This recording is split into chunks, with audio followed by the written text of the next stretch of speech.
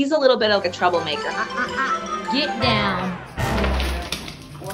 Why are you being so rude today? I call him a Sour Patch Kid. What's wrong with you? When they started fostering Twinkie, they were like, he seems to have some kind of cold, and he also has a biting problem. We had discovered his cold wasn't going away. The person that was supposed to adopt him comes to pick him up and is like, I'm not taking this cat home. I'm uninterested in adopting now. When I took him back, Twinkie was his very sweetest, snuggliest self with me. Would not stop shoving his head into mine and rubbing his boogers and wet face all over me.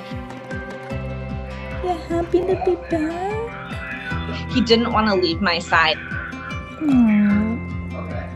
He has adopted me, and now he's stuck with me. I was hopeful that Twinkie would have someone to play with, kind of roughhouse with, and be a little bit more aggressive. So I was like, Twinkie would do really well with a dog. I'm gonna adopt a dog. Oh my God. We can go on together. How you doing?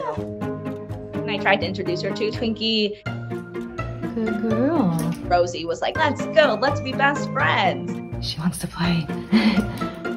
Twinkie, what do you think? And Twinkie was like, who are you and what are you doing in my house? Twinkie was interested, but also a little bit terrified. You're doing a good job. On day 3, they started being able to be around each other. Once he started to realize Rosie was harmless, he was like, I could get used to this. Twinkie, I think you could not be more tempting right there. He started to get a little braver and a little braver. And every day he would start to test his boundaries with Rosie a little bit more. I'm trying to play with Rosie. Rosie? Rosie runs in with her leash dragging and Twinkie starts to chase the leash. Go get her leash, Twinks. Twinkie started to seek her out a little bit and like would sniff her and kind of tap her on the nose. And I'm dying. He's instigating. He will come and hit her tail or smack her in the face.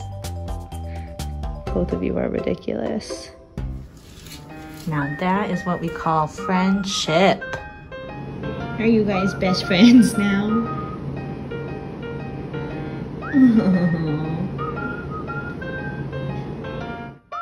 It's great for Twinkie because he gets his energy out. Rosie needed a cat that will wrestle and tussle. So it's time to play, Twinkie. You love each other. Oh, she wanna play with you. She said, come on, Twinkers, let's play. They balance each other out. They're best friends. I feel like we were meant to be together. It was more than I could have hoped for. They're such a good pairing together, and I love them a lot.